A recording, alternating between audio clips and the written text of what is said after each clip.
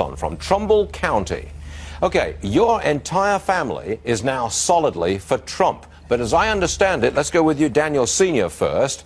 You used to be all Democrat. Why the switch? Tell me.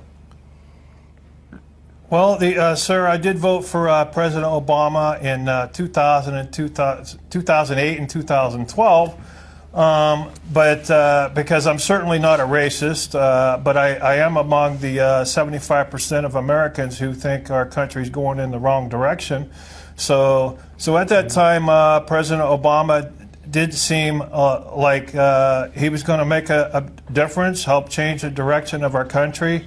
I liked what he had to say about his promise to review NAFTA, the North American Free Trade Agreement. So I was disappointed when he did not do that. And I'm a political activist, and as my friends and co-workers were approaching me, their question was, when is President Obama going to start focusing on jobs? Okay. Let me just ask Daniel Moore Jr., the young man on the right-hand side there. You're nodding.